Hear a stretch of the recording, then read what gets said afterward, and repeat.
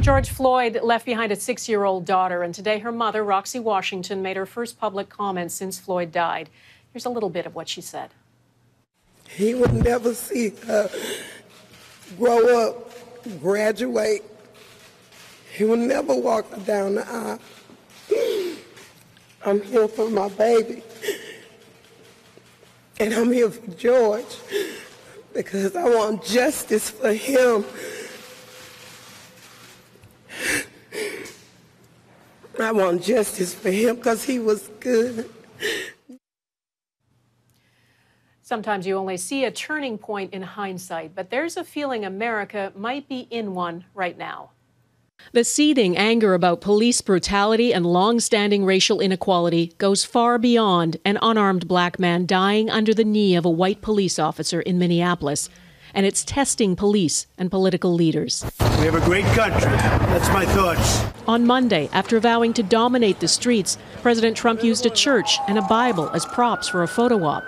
The Episcopal Church got no advance warning, and the presiding bishop, Michael Curry, is outraged, accusing Trump of using a church building and the Holy Bible for partisan political purposes. Faith leaders gathered in front of the church today with a message for the president. The Bible that you held upside down in your tiny hand teaches us that God is always on the side of the oppressed. Other people of faith asked, has the Bible ever been used in a more disingenuous and exploitative way?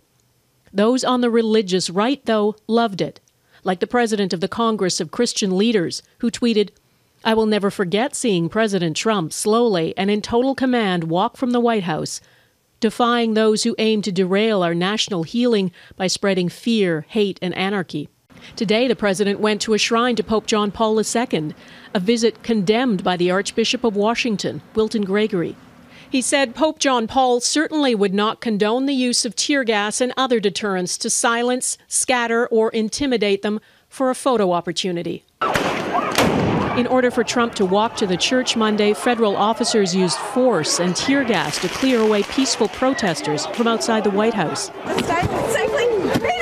This Australian cameraman and reporter were shoved and hit while live on air.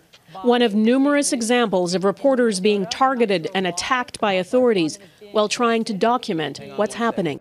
Freedom of the press is protected in the First Amendment of the U.S. Constitution. So is freedom of peaceful assembly. It's hard to know what the president's plan really is, but it feels increasingly authoritarian. Among the many images that capture the mood of what's happening right now are editorial cartoons. Canadian cartoonist Michael DeAdder uses an iceberg to depict how what is captured on cell phone video is just the tip of the iceberg, that most small daily acts of racism happen off camera and go unseen.